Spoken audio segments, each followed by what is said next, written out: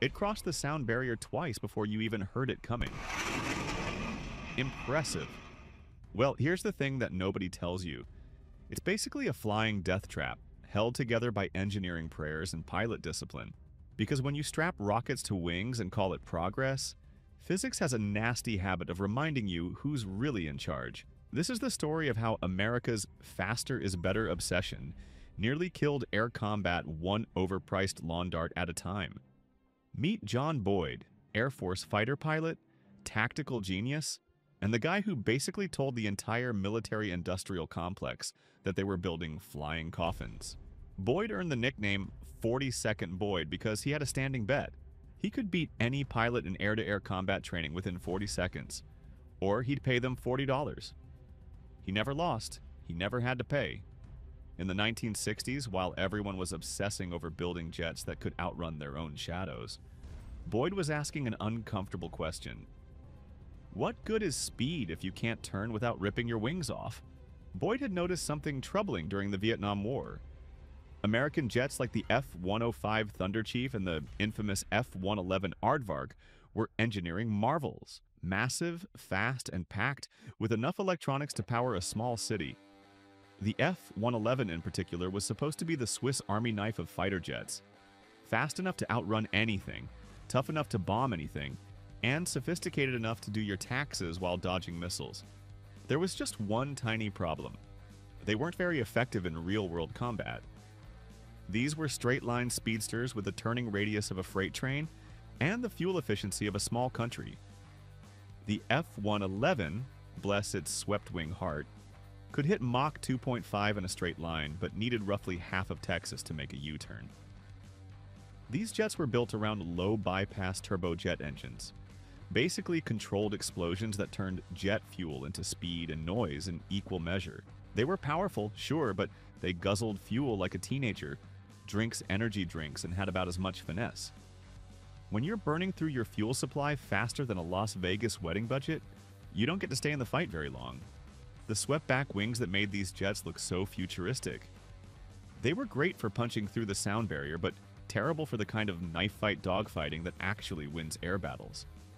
It's like bringing a drag racer to a go-kart track. Impressive specs, completely wrong tool. Boyd developed what he called Energy-Maneuverability Theory, which sounds fancy but boils down to, don't build jets that kill their own pilots. He figured out that what really mattered wasn't top speed. It was thrust-to-weight ratio and the ability to change vectors without becoming an unguided missile. Think of it this way. A jet is basically an engine with wings, and those wings need to do more than just keep the engine from hitting the ground. They need to change direction and fast. The F-111's thrust-to-weight ratio was so poor that pilots joked it needed a running start to get off the ground. Meanwhile, Boyd was advocating for jets that could accelerate, climb, and turn like they actually wanted to survive combat. The problem with the faster is always better mentality was that it ignored a fundamental truth. In air combat, the guy who can point his nose at the enemy first usually wins. Doesn't matter if you can hit Mach 3 if you can't turn around to face the threat before it turns you into expensive confetti. Here's where physics gets really nasty. Those Mach 3 speeds that sound so impressive, they come with a side order of temperatures hot enough to melt lead. The SR-71 Blackbird, that beautiful speed demon, had to be built with special materials because regular aircraft metals would literally melt at those speeds. The fuel tanks leaked on the ground because the metal had to expand to seal properly at operating temperature. Now imagine trying to dogfight in that environment. You're not just managing speed and G-forces, you're managing a flying oven that wants to cook you alive while you're trying not to get shot down. The North Vietnamese didn't need to shoot down the F-111s. They just had to wait for them to either run out of fuel or melt their own engines. Here's a little private sector shout-out. While military aviation was chasing Mach numbers like they were Pokemon cards, commercial aviation figured out a neat trick to advance jets for their own purposes decades ago. Modern airliners use high-bypass turbofan engines that are actually slower than their predecessors but much more efficient. A Boeing 707 from the 1960s could cruise at Mach 0.9, while today's 787 Dreamliner cruises at Mach 0.85. Slower, right? But the 787 uses 20% less fuel while carrying more passengers and greater comfort. Those massive, quiet engines you see on modern airliners are basically giant fans with a jet engine hidden inside. Most of the thrust comes from moving lots of air slowly rather than a little air very, very fast. The airlines figured out that getting there a few minutes later while using half the fuel was better business than arriving broke and deaf. Military aviation took a few more decades and several thousand crashed jets to learn its lesson. Now, back to the fighters. Boyd didn't just complain about the problem. His energy-maneuverability theory led to the creation of the two most successful fighter jets in history. First came the F-15 Eagle. The Air Force wanted a big, fast interceptor, loaded with fancy radar and missiles. Boyd fought to make it lighter, more maneuverable, and capable of dogfighting. The result? A jet with an incredible thrust-to-weight ratio of over 1-to-1, meaning it could literally accelerate while climbing straight up. The F-15's party trick wasn't just speed. It was the ability to change vectors like a caffeinated hummingbird while maintaining energy. Boyd had proven that you could have your cake and eat it too. Be fast and maneuverable as long as you prioritize the right kind of speed at the right time. Boyd, along with Pierre Sprey and others, formed the Fighter Mafia, an informal group within the Pentagon who challenged conventional wisdom on fighter design. While the F-15 turned out bigger and heavier than Boyd wanted, he still saw it as a major win because its core performance metrics followed his vision. The F-16 Fighting Falcon became a masterpiece by Boyd's standards, a lightweight fighter designed from the ground up around his principles. Forget the straight-line drag racers. This was a fighter pilot's fighter. Excellent thrust-to-weight ratio, fly-by-wire controls that let pilots pull maneuvers that would have torn the wings off earlier jets, and fuel efficiency that meant it could actually stay in the fight. Both jets became legendary not because they were the fastest things in the sky, but because they could actually fight and win. The F-15 went decades without losing in air-to-air combat, while the F-16 became one of the most successful fighter designs in history. Boyd had proven his point with mathematical precision. In air combat, it's not about how fast you can go in a straight line. It's about how quickly you can change your mind and point your weapons at the other guy. Today's fighters like the F-22 Raptor and F-35 Lightning II represent a more mature understanding of speed. They can go fast when they need to, but they're designed to be effective at multiple speeds and altitudes. The F-22 can supercruise, maintain supersonic speeds without afterburners, which gives it the efficiency Boyd was looking for. These modern jets use advanced flight control systems that prevent pilots from accidentally ripping their own wings off, because apparently, "Don't destroy your own aircraft" needed to be programmed into the computer. They also manage thrust vectoring, the ability to point the engine exhaust in different directions, which gives them maneuverability that would make Boyd proud. The fifth-generation fighters, your F-22s, F-35s, and their international cousins, represent Boyd's philosophy taken to its logical conclusion. These jets don't chase maximum speed like their Cold War ancestors. They treat speed as just one tool in a much larger toolbox. Take the F-22 Raptor. Sure, it can hit Mach 2.25 when it needs to, but its real party trick is supercruise, cruising at Mach 1.5 without afterburners. This isn't about going fast to look cool, it's about energy management. Supercruise means you can maintain high speed without the massive fuel consumption and heat signature of afterburners. You stay fast, stay efficient, and stay hidden.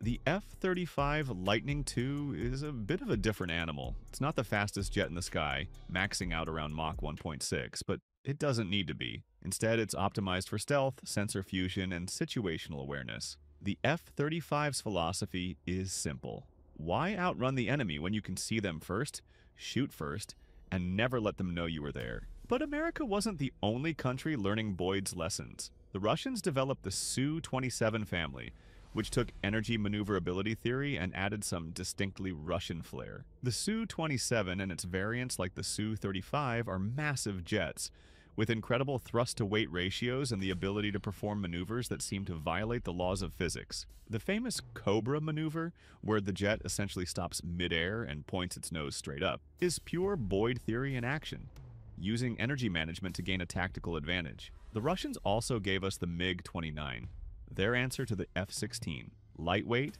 agile, and built around the idea that air combat happens in the merge, not at maximum range. Soviet pilots didn't have the luxury of perfect maintenance and unlimited fuel. so they built jets that could fight and win in the first few minutes of combat. European manufacturers took a different approach with jets like the Eurofighter Typhoon and the French Rafale. These jets represent a compromise between American stealth obsession and Russian maneuverability focus. The Typhoon can supercruise like the F-22, but emphasizes agility over stealth. The Rafale is France's answer to multi-role flexibility. Not the fastest jet in the sky, but capable of doing everything from air superiority to nuclear strike. Even the Swedish got in on the act with the Gripen, a lightweight fighter that's basically Boyd's dream machine. Small, agile, fuel-efficient, and designed to operate from highway strips because Sweden figured that airports would be the first things to get bombed in a real war. The Gripen proves that you don't need to be the biggest or fastest. You just need to be smart about how you use your energy. Now we're entering the 6th generation era, and speed is becoming even less important. The American Next Generation Air Dominance (NGAD) program, the British Tempest, and the European Future Combat Air System (FCAS) are all moving beyond the traditional fighter paradigm entirely. These aren't just fast jets with better computers, they're airborne battle managers designed to coordinate with drones, satellites, and ground forces in real time. The 6th generation philosophy is that the lone wolf fighter pilot is dead. Future air combat will be about controlling swarms of unmanned aircraft while staying far enough away to avoid getting shot down. Speed? Still important, but not in the way you think. These jets will need to be fast enough to get where they're needed, but their real advantage will be in networking, artificial intelligence, and the ability to control multiple combat drones simultaneously. It's like having a quarterback who can throw to a dozen receivers at once while staying in the pocket. The Chinese are developing their own 6th generation concepts with projects like the mysterious aircraft spotted at their test facilities. The Russians are working on the Su-35 Checkmate and other advanced programs. Everyone has learned Boyd's lesson. Raw speed is useless if you can't apply it intelligently. Here's the beautiful irony. We've come full circle to Boyd's original insight. The fastest jets in the sky are increasingly unmanned drones that can pull G-forces that would turn human pilots into pudding. The QF-16 drone can outmaneuver any human pilot because it doesn't have to worry about keeping its operator conscious. Meanwhile, the manned fighters are becoming battle management platforms that coordinate these unmanned assets. The human pilot's job isn't to be the fastest gun in the sky, it's to be the smartest. Speed has finally taken its proper place as just one component of a much more complex equation. Modern air combat validates everything John Boyd argued for decades ago. The F-22 and F-35 don't need to be the fastest jets ever built because they're designed around energy management, situational awareness, and the ability to engage threats on their own terms. They can be fast when they need to be, efficient when they need to conserve fuel, and maneuverable when they need to fight. The lesson extends beyond just American jets. Whether it's a Swedish Gripen operating from a highway strip, a Russian Su-35 performing impossible aerobatics, or a European Typhoon supercruising across the North Sea, modern fighters all embody Boyd's core insight. It's not about maximum speed, it's about having the right speed at the right time for the right mission. The cautionary tale here isn't just about jets. It's about the danger of optimizing for the wrong metric. The F-111 was a masterpiece of engineering that was completely wrong for its intended mission. It was like building the world's fastest hammer when what you really needed was a screwdriver.